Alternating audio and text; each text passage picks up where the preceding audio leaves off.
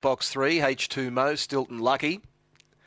Iona Express on the outside. Hardaway Outlaw, Box 6. Connemara Max, Bullara Kid. Bullara Kid's done a U-turn and jumped out. Handler's grabbed him.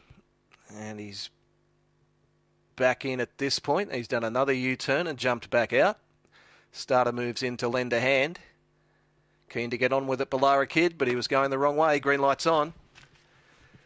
Set to jump race number 3. Ready.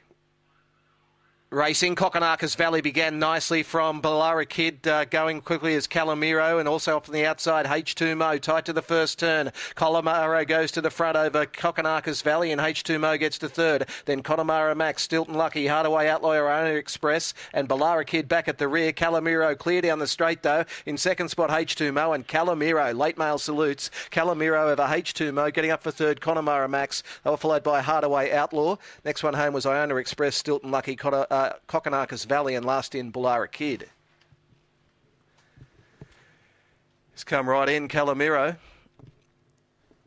Paid $7.20 and $1.70. H2 Mo $2.40, and the judge will call for the photo for third.